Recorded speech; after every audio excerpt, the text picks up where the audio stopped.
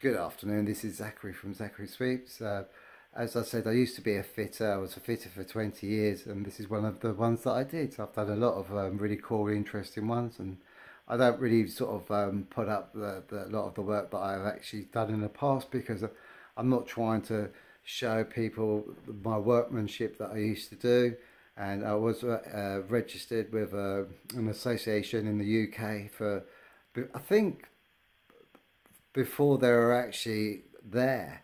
I was associated with another association, and I'm not going to mention any names, but I ended up with the association that everybody's with now. And this is one of the appliances that I actually put in. This is that sandstone fire surround, which is absolutely stunning, and that wood burning stove. But these are the days when you could fit these and not fit them with a liner, so you could have a gas fire. You could have like a just register plate with inspection hatches on either side, and but I'm trying to be obviously for privacy reasons, trying to just give you like a zoom out of it. But yeah, that's one of the fireplaces that I fitted. It's got a lovely stove in there. I've probably done it now, to be fair. It's got to be at least 10-15 years ago. I used to do a lot of these sort of installations. I've done them all over my local area and other areas, and that it's been something I really used to love and enjoy doing. And I thought I'd share that with you because a lot of you just think that I'm just a chimney sweep, but I'm not. I'm a chimney specialist, and I have been for a very long time. I've got all the qualifications. People say to me, I've had messages before in the past, which, as I said, if you're negative to me, I'll just block you and delete you off my channel, because this is my channel, and all I want to do is show people how to do things from my experiences or from customers' experiences. But I wanted to show you the sort of workmanship that I'm capable of doing, and this is one of them. And basically, what I did was I put this fireplace in. And then I put a wood burning stove in there, so it's really stunning. Obviously I can't show you too much because obviously they've got have photos and books and all sorts of things, and the actual customer that is put in. But then with these, what I did was I put, if you can see up here, inspection hatches, which have got like wing nuts here. They're called register plates. Basically what you do is you got one on either side, and then it needs a bit more fire cement around there. In fact, no, it doesn't. It's fine actually. It's got a bit of water rust around there. But, and then basically, yeah, that's what I did. I put this in without a liner, because you didn't need to put liners in. All you need to do is a soundness test on them. So it looks lovely. It's been in, as I said, for about, it must be about 15 years now this appliance has been in for, and they love it. It's great. It's got a fantastic 12, it's a really old house. It's got a beautiful 12 chimney pot on the top, and it's just stunning. I absolutely love it. And the great thing is, like I always say, if you're going to go for these sort of style fireplaces, fire surrounds should I say, you don't worry about trying to keep these clean, because they're not going to stay clean. See all the marks on it? It's good to have the marks on it, because if you start worrying about marks, look, there's chip marks, stuff like that on the side, it's good. It gives it character, and it makes it older. And the thing is, if you start trying to worry about how do I get this clean, I can understand it with slate and stuff like that, but these sort of things I don't get. It's pointless. It's just not worth it. So it's just like literally, just like let them be what they be, because you can open them up and the bit's gonna drop out, as you can see. Look, because you can always tell with them, my customers, because look, they leave the ash in there. See, and they do that for a reason. They don't do it because they're lazy.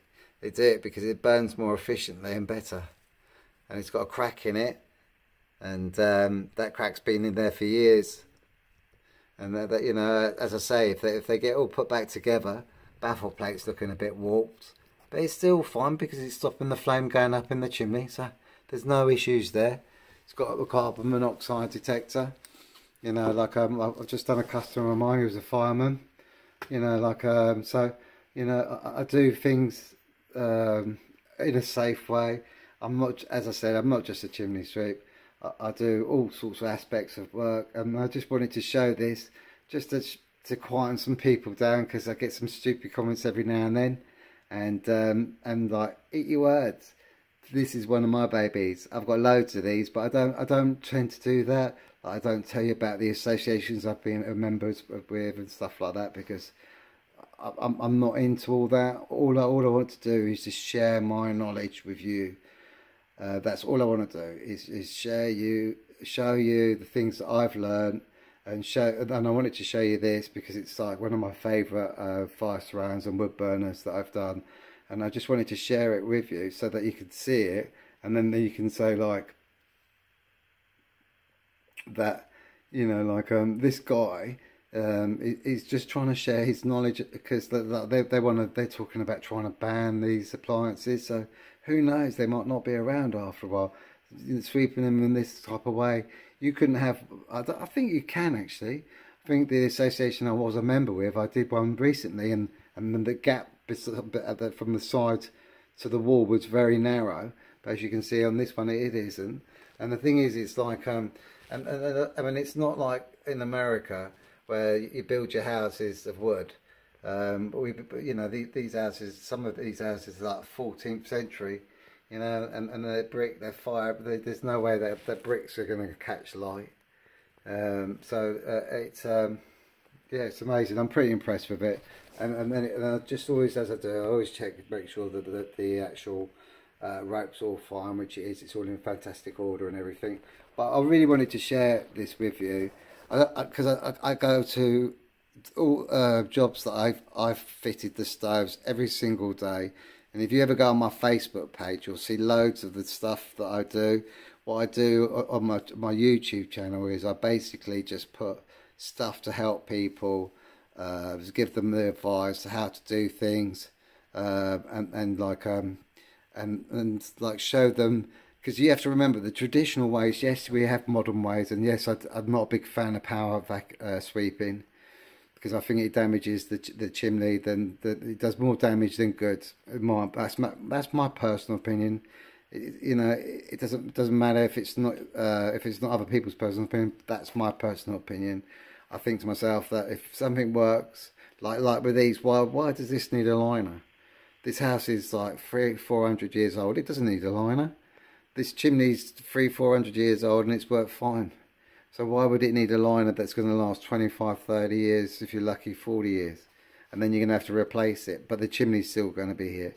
So that's what I say when and then you've got these power sweeps, and they end up taking out the liner of the chimney. And I'm not a big fan of it. When a way of doing it was really, really successful in the past, and it still is now. And I get a lot of people coming to me. Like, I was talking to my friend who's a fireman on my previous job, and we were talking about the exact same thing about the with power sweeping and with traditional sweeping, and he prefers the traditional sweeping. So, like, you know, and it's kind of like, where else do you get your advice from the people that have to deal with these problems when they go wrong and everything? So I don't want to like sort of brag about the things that I've done in the past, but you have to remember I've been doing this job for 24 years now, and I just wanted to just show you some of the work that I do as well, because I do all sorts of stuff and everything, but I thought it'd be nice to just share that with you. Anyway, have a great afternoon, and I love your support. And if you can come up with any great content, because my brain is running out of stuff to talk about and show you, because I feel like I think I've done nearly 500 videos. I think I've had nearly 300,000 views, over 10,000 hours of viewing. I kind of like but I'm trying to think of new content to give you, new advice, new tips. If there's anything you need to know, any advice or anything like that, please feel free anytime. That's what, as I said, I always wanted to make this a community channel. If you don't agree with stuff I say, that's fine. I'm really up for that. But if you're rude and disrespectful, you will be deleted and blocked off the channel, because the great thing is this is my channel, and if you don't like my content, you don't have to watch it. But to everybody in the US, UK, in Australia, wherever you are in the world, you know, Ireland, wherever, wherever you are, I hope you have a fantastic day. It's getting dark now because the autumn is coming and the leaves are dropping, and it's beautiful. It's my favourite time of year. So have a great day from Zachary Sweeps. Have a great night tonight, and yeah, I hope you enjoyed that. Bye bye.